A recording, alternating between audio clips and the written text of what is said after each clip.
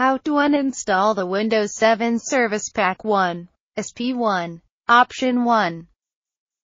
Uninstall Windows 7 SP1 Beta, RC, or RTM using Programs and Features. 1. Open the Control Panel, Icons view, and click on Programs and Features. 2. Click on the View Installed Updates link in the left pane.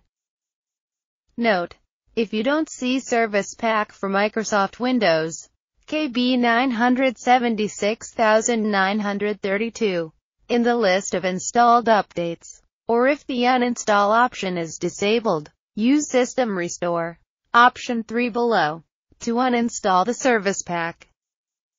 3.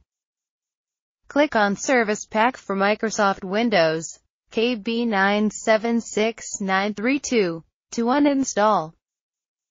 Note: you could also select Service Pack for Microsoft Windows, KB 976932, and click on the Uninstall button on the toolbar, or right-click on Service Pack for Microsoft Windows, KB 976932, and click on Uninstall.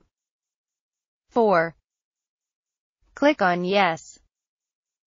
5. Windows 7 Service Pack 1, SP1, will now start uninstalling. It will take a bit to complete. 6. When prompted, restart the computer to finish.